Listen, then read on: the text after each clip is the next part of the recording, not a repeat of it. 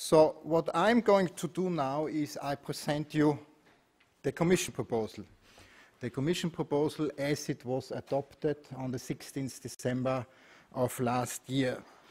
I will not go into all the details of the proposal, because of course we heard that we have dedicated sessions for most of the chapters which I'm going to introduce. What I would like to do is to give you a little bit background on the Commission's thinking of it, and also on the context in which we introduced this proposal.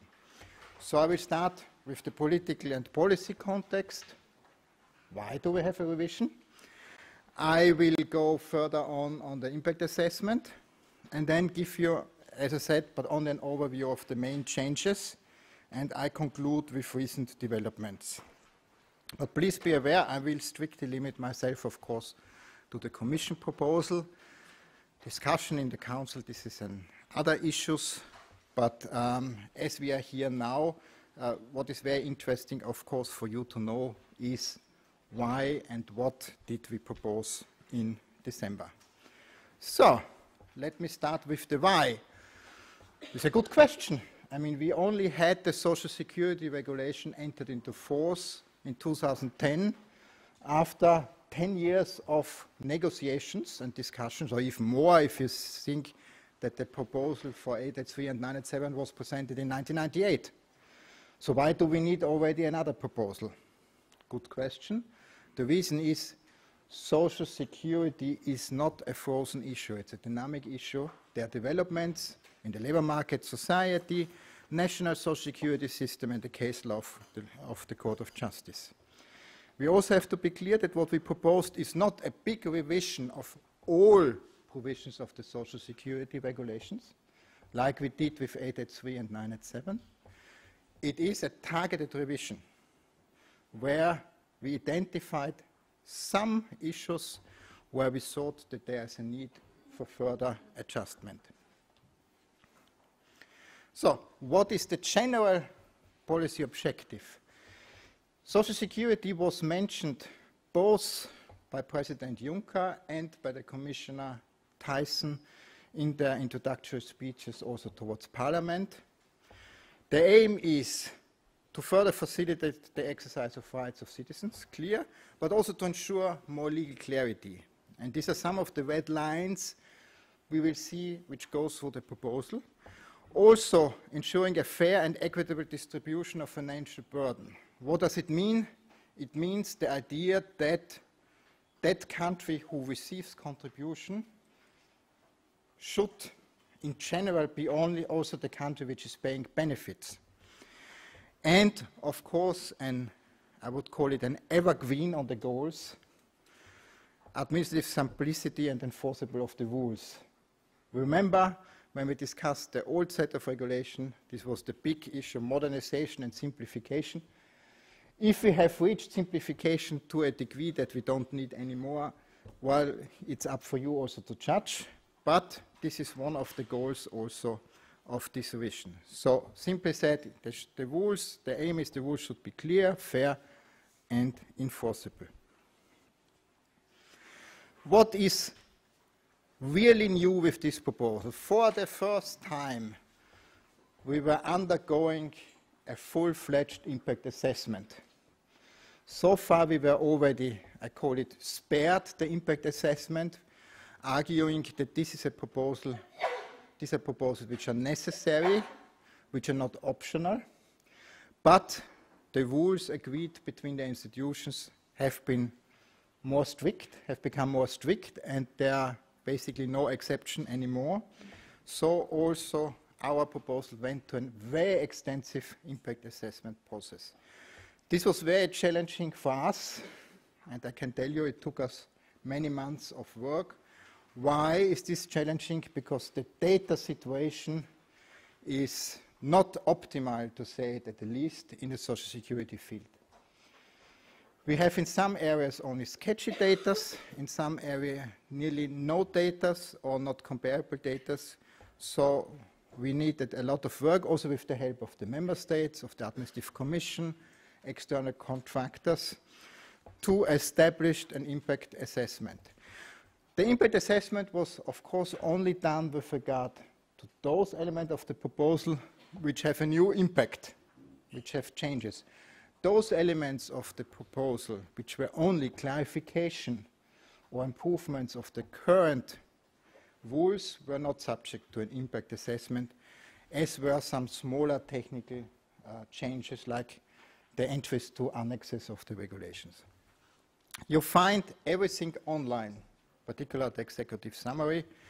It's available also in all languages. What is also new for us, but what is typical now to an impact assessment, is that we had to go to an independent board, the so-called regular scrutiny board. And this scrutiny board, as the name says, was scrutinizing our impact assessment, whether or not we had scientifically valuable and correct analysis of the available data, which led to conclusions of options which are scientifically proven. And they were very strict with us. We had to come back a second time because they wanted to have more data, but we passed this board in January 2016. We had also, and this is also required by the impact assessment process, a structured consultation process, of course with member states. Here we use the privilege which we have in this field, that we have an administrative commission where all member states are present. So we had with them internal extensive consultations, of course on an informal expert basis within several years. We had dedicated meetings with social partners, with NGOs, and we had 2 online public consultations, one in 2013 and one in 2015. We continue also these consultations. We have another consultation with social partner end of next month, on the 29th of June, by means of an extraordinary meeting of the Advisory Committee on Social Security Coordination, where we will also again discuss with social partners our proposal.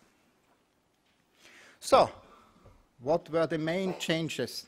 And here I say in particular the changes where we had a look whether or not we should make a change. Of course, the reason of an impact assessment is not that you should decide immediately what you're going to do. The purpose of an impact assessment is to develop options so that the political decision maker, and in this case it's the Commission as a whole, so the whole cabinets of all commissioners, can make an informed decision which option to choose. So we looked at the area of unemployment benefits. Here we had promised member states during the last negotiations, or during the negotiations of the last amending regulation 465 of 2012, that the Commission will have a look at the whole chapter of unemployment benefit. We were looking at the field of access of economically inactive citizens to social benefits. Why? Because here there was a lot of new case law where there were calls that clarification is needed. We had a look at long-term care benefits. This was an issue where there was no new chapter agreed during the last revision. We looked at family benefits very openly, because a number of issues were raised in this field. And of course also on the social security rules for posted workers. You probably know that initially this was a package which was called labor mobility, together with the revision of the Posting of Workers Directive. The 2 proposals were split. Why? Because our proposal was delayed due to the discussion on the UK settlement in February, where there was a provision with regard to also to Social Security. So our proposal was delayed until this issue was clarified. So, let's start. Unemployment benefits. Briefly, the proposal says the period of exports of unemployment benefits should be expanded to a minimum of 6 months, with the possibility to prolong it until the end of entitlement. What is different? At the moment it says you can have your unemployment benefit paid out in another member state for at least 3 months, with the possibility to extend it to 6 months. Why this? In particular, as in the impact assessment, we identified that still the chances of receiving or of gaining a new job is higher in 6 months, within 6 months as within 3 months. And of course, given the inequality between unemployment rates, this was considered as one of the tools to mitigate these differences.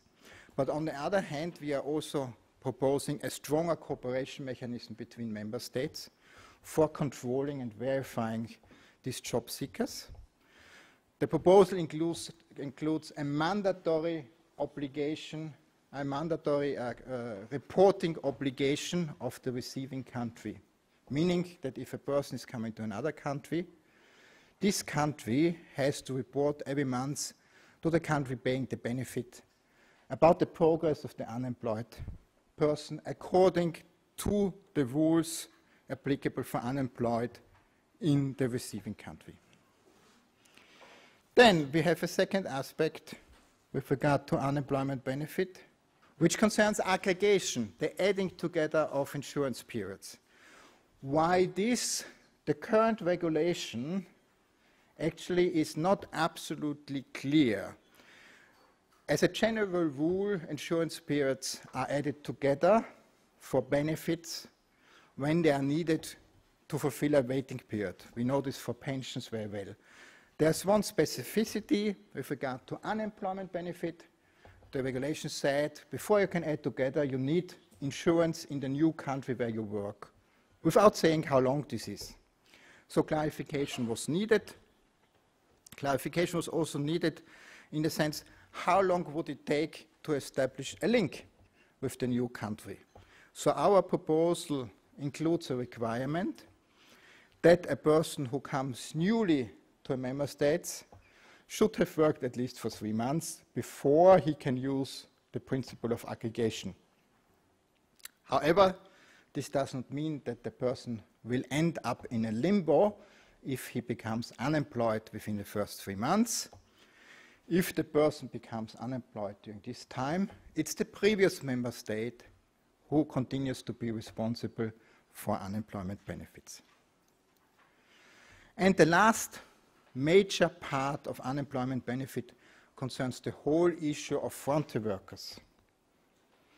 As you might know, at the moment we have a system that is in principle the country of residence who is responsible for the payment of unemployment benefits for frontier workers. Then there are specific rules for other cross-border workers. These are workers who are not returning home, usually every week. We have also a reimbursement mechanism in place for the amount of 3 to 5 months, but in particular the reimbursement mechanism does not work properly.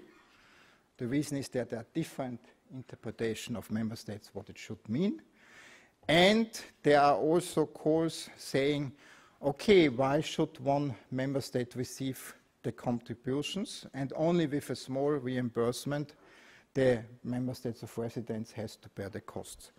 So our system makes a closer link, and this, what I said, is the red line, fair burden sharing, that the country of employment is in principle responsible for the payment of unemployment benefits for frontier workers if the frontier worker has already worked for 12 months in that country. 12 months is the period of stability, of link to the new labor market, and should also exclude that, for example, seasonal workers are falling immediately under the legislation of the state of employment. Within the first 12 months, the rule remains the current one. It remains the country of residence which remains responsible. Yeah, then we have the very famous issue of access of economically inactive citizens to social benefits. Here, of course, let's to be very clear, our intention was not to change anything.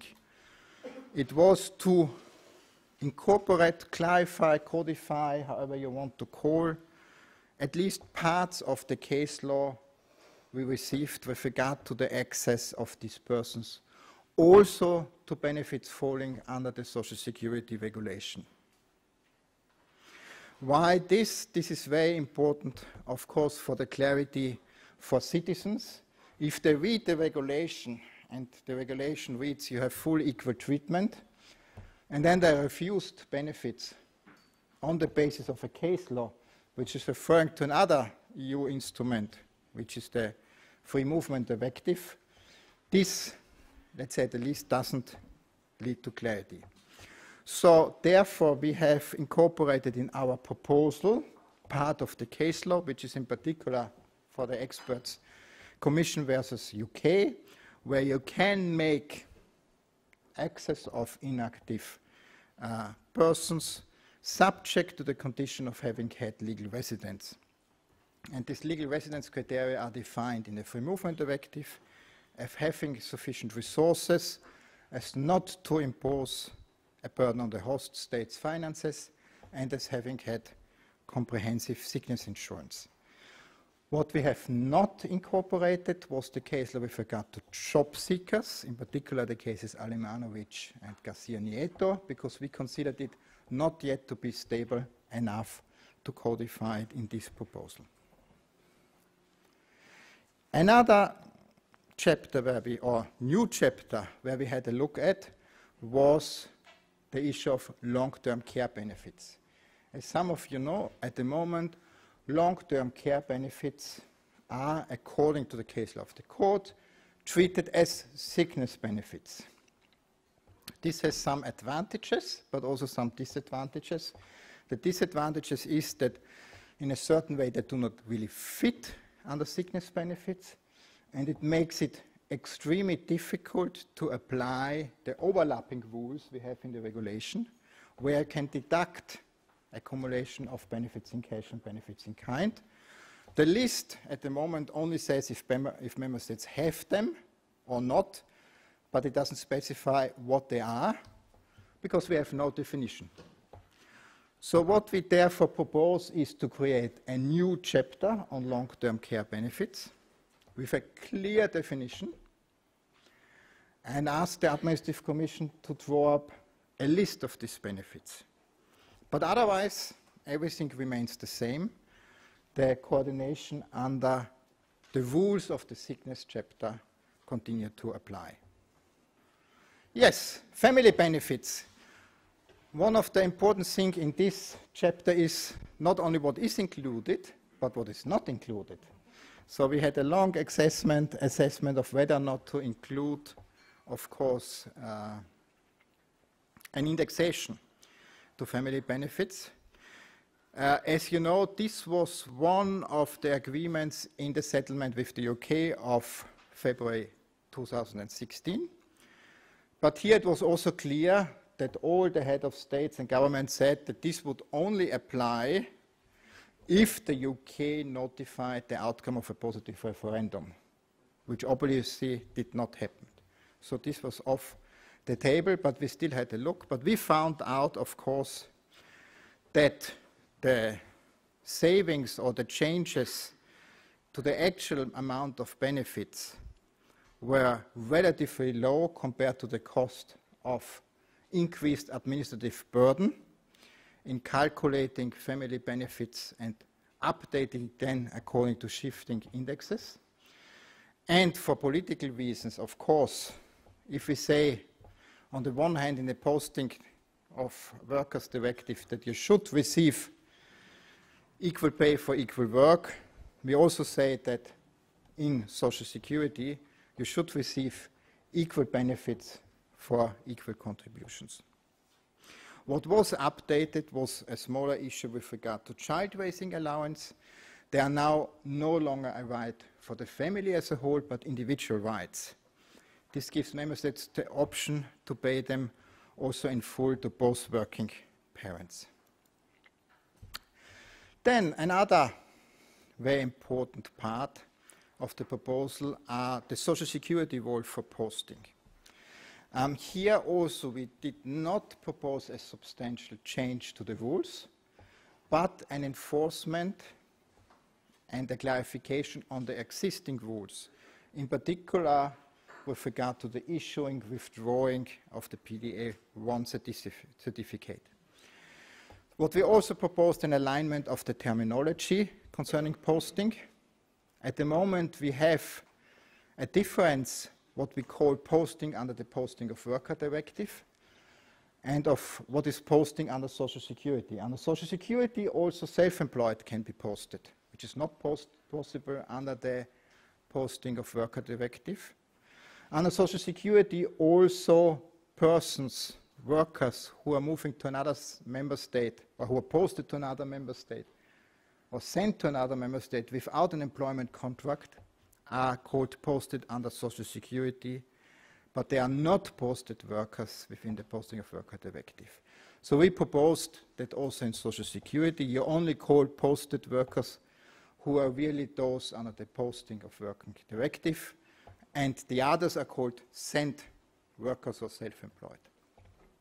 As I already said, we propose clearer rules for the issuing and withdrawal of the portable document A1 and a stronger cooperation with also clear deadlines and consequences, an alignment of the replacements which we have already in place for workers also to self-employed, and also an alignment of the safeguards we have for posting, that when you refer to an undertaking, the undertaking has really to have an activity in the country where the place of business is, also with regard to the constellation of persons working in more than 2 member states. At the moment, the rules there say that the worker is in general subject to the legislation of the country of residence if he or she pursues at least 25%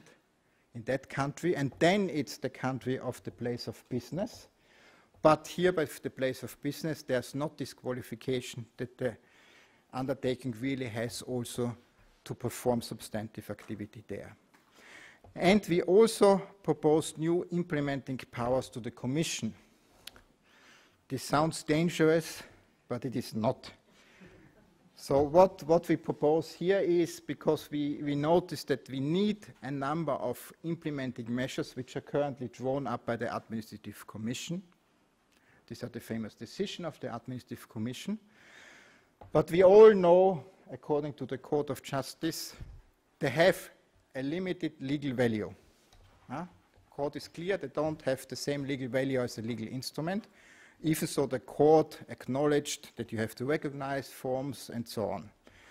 And with the new implementing powers to the Commission, if it is so wished as an additional tool, certain implementing provisions can be lifted up at the level of legislation and therefore become legally binding, in particular in the field of posting. So, we have, of course, other amendments. Amendments in the field of recovery. Here, Regulation 2010 introduced a new chapter based on a directive in the tax field, which is already working. What happened in the meantime? The tax colleagues updated the directive. So we have also, of course, tried to adapt it. What is very interesting here in the field of tax, you have now a uniform instrument, an uniform EU instrument to enforce measures, which is quite unique and apparently works very well there. So we propose also to use it in the Social Security field. Then there are more standardized procedures for requesting and so on. And the offsetting procedure is also extended to cases of retroactive changes in legislation. Other amendments. We have a number of measures to facilitating fraud and error as regards exchange of personal data. That means in the regulation, member states will now have the legal basis to exchange more data based on, let's say, evidence or suspicion of fraud and error. At the moment, it's only possible to exchange individual data, and under the new, under our new proposal, an extending data exchange, of course, within certain limitations is possible. Then we have changed, of course, a number of technical issues coming from the Administrative Commission, and we have, of course, the changes to the annexes. And here we propose also for the future to give new delegated powers to the Commission to amend the annexes. This is also not something very dangerous, because we have it already for a part of the annexes, which at the request of the Administrative Commission can be changed by a Commission regulation. Why is this useful? It becomes more and more difficult for political and other reasons to propose changes or amending regulations to the current regulations at the interval we were used to. If you look in the past, 1408, we nearly had every year an amending regulation, which took care in particular also of the annexes. This will not happen in the future. However, national legislations don't stop changing, so we need to find a mechanism which is quicker to respond to these changes.